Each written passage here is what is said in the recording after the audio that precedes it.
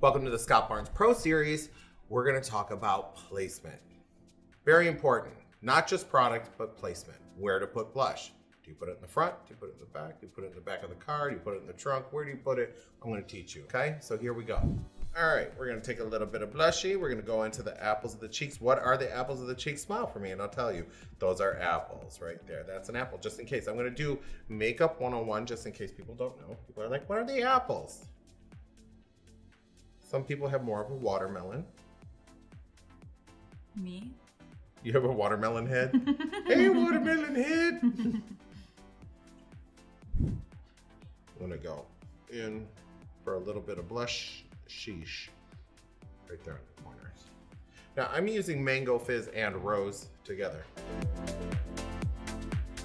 And I'm exaggerating a bit so you guys can see it real well. And you're just gonna work around. So I like to work in a C-shaped motion. So it's a little bit like this.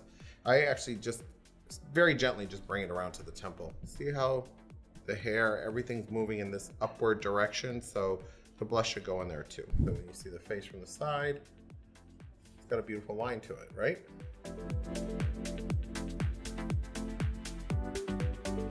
Sometimes when I work with blush, I always like to kind of bring it in a bit. It's very useful to bring it into the apples of the cheek.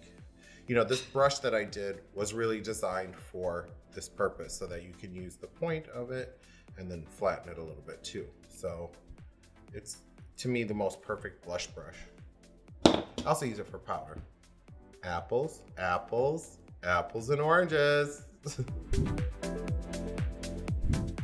We're gonna talk about highlighters now. What I like to do is add and paint with light, more so than painting with the contouring, which is the darker stuff. So contouring gives us support, but the fun starts coming with the highlighting. Okay, so here we go. I'm gonna go down the middle of the nose. I'm using a little bit of everything here. It's not any one particular color. That's why I offered all of them. Putting them into the brow bone.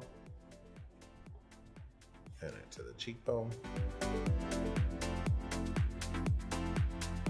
So you can really see, like, we can layer this in and it looks phenomenal.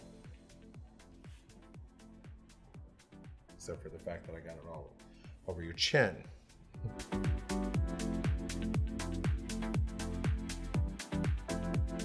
And I'm just wrapping this right into the brow bone.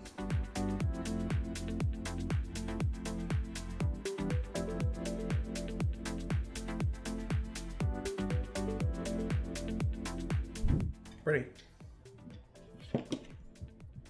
So say you wanted to just turn this up and make it really kind of bronzy. You can go over the whole thing with a little bit of bronzerella. And that just heats the whole thing up.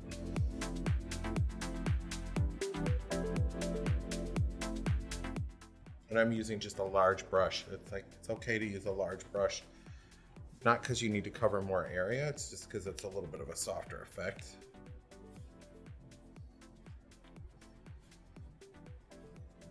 You know what I love too sometimes is, I don't know if you do this, Liv, but I'll grab highlighter and just put it on the lips like this. I learned that from you. Oh, it's pretty. This is just highlighters. A little toasty. It's just...